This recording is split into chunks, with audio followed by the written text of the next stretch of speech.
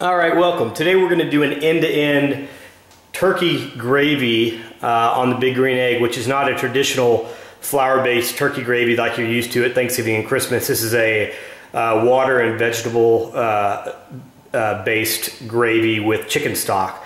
It's super simple. You do this when you're prepping the bird right before you put it on the smoker.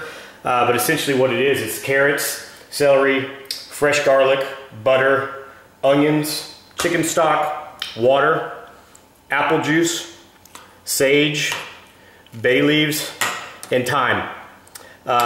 Look at the link below and you can see all the exact ingredients and the measurements of that. But essentially all you do is get one of these pans that you're going to put on top of the place setter in the Big Green Egg. And you're basically going to load all the ingredients inside here.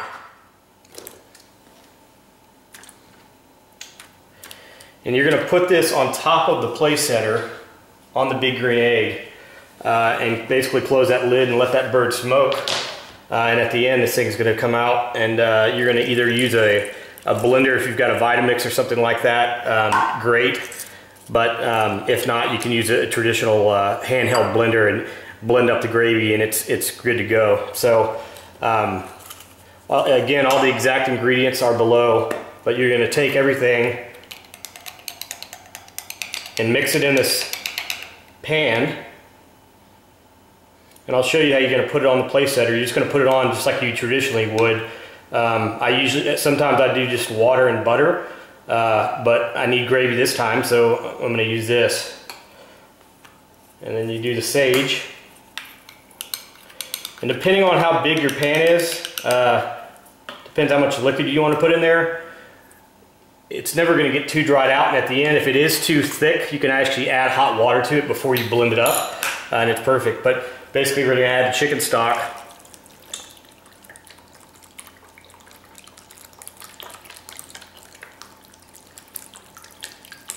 You're going to bring that to the top. I'm going to mix that up, and then once the egg's ready, I'm going to very carefully put this on the place setter. And then we'll show you the next step.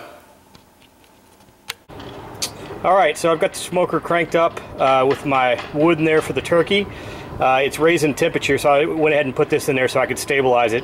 But basically, you put the smoking configuration feet up on the place setter, and you'll notice I removed some of the liquid. That's easier to transport so you don't spill it. And I just put it in a jar, and then you just fill it up to the brim once it's in there.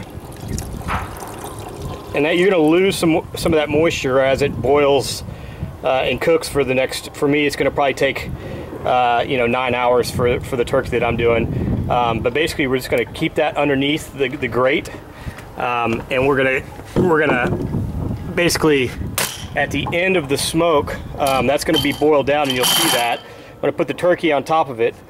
And then at the end, I'll show you how to do it. You basically just put it, I'm going to put mine in our Vitamix blender. You could do it with a handheld mixer as well. And you basically just mix it up. And if it's a little bit too lumpy and you've evaporated a lot of that juice, you're just going to add some hot water to it.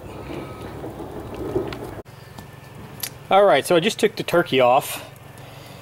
And now it's time to get our gravy going. So as you can see, it's got a nice color to it. And actually, I didn't lose a ton via evaporation. So what I'm going to do here, I've got this handy tool here. I'm just going to scoop out all these veggies and put them in a bowl so I can get that pan low enough where I can lift it. Because I'm not going to use all the liquid in there, but I am going to use some of it, and I'll show you how to do that inside. Basically, you're going to put all those veggies in here, and then bring that tray inside, and then you use that juice. Alright, so basically took all those veggies that are drained with a little bit of juice in there, put them in the Vitamix, and then I've got the pan right here with the juice to add it as needed. So it depends how thick or thin you like your gravy. Depends how much you want to blend it up. If you don't have a Vitamix, just use a normal handheld blender, and you can go from there.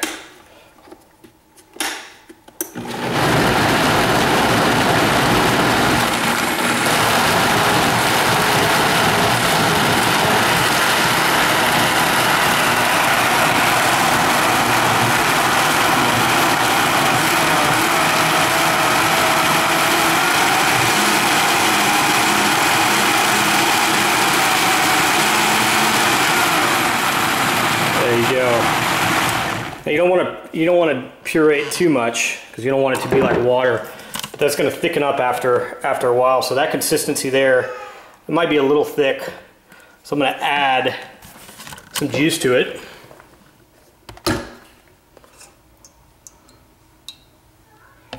A ladle of juice.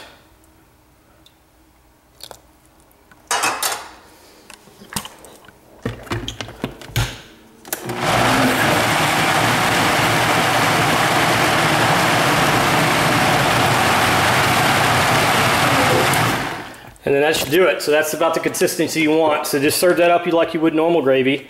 No flour in it, just normal veggie gravy, but it's got a really good flavor with that smoke off that smoked turkey. All right, just one quick view of the final product so you can see the kind of the texture and consistency, but that is about how you want it right there. Not too thick, not too thin. Enjoy.